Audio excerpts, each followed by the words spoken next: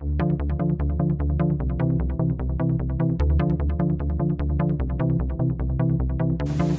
this is Michele Knight. This is the astrological update for Aries for the week starting the 1st of July. Oh my goodness, what a week. There is so much going on. I can't possibly take you through it word for word, but I'm going to give you a powerful overview and how you can use the intensity of this week to enhance your life. Right, I'm going to have to look at a bit of paper to tell you exactly what's going on because it is extreme. Firstly, on the 1st, we have a grand water trine with Sun and Jupiter conjunct and also trining Saturn and trining Neptune. Then we have a kite on the 1st also and a T-square.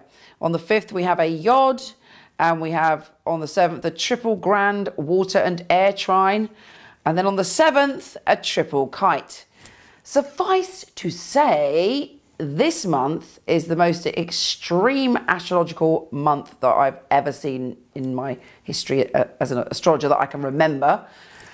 And this week is the beginning of the intensity. Prepare to have your soul rocked, for your being to be wide open to learn some fundamental lessons about your life.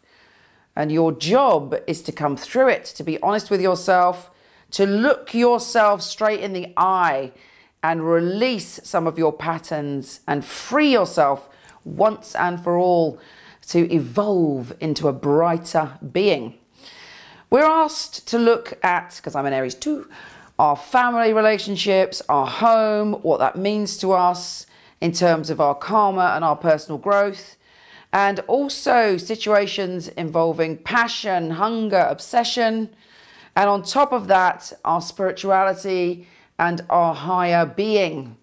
If you look at your life now and you imagine that you're 110 and you're gazing back over your life and you're thinking about where you are when you're the age you are now, how would you reflect on your life? And if you were that wise 110-year-old, what would you be saying to yourself? Would you be saying, great, I wish at X age I had woken up to certain facts and transformed and healed this, that, or the other? Try and speak to your elder self and come up with the wisdom that you need. In fact, you might not even need to do that because the universe is going to scream it in your ear this week. Something is going to occur that is opening you up to what you need to change. And it's probably going to be an emotional and primal week.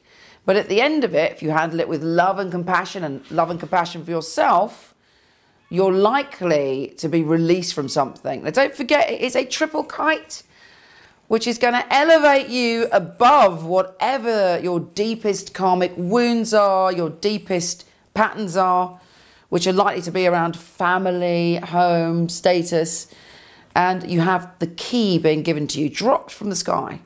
However, you know what it's like. It's when you uncover truth, you can never go back. So you're being called upon to be the very brave warrior Aries that you are this week. Be a warrior of love, be a warrior of compassion for yourself and others, and open up to the truth of your being. Take care, and I'll speak to you soon.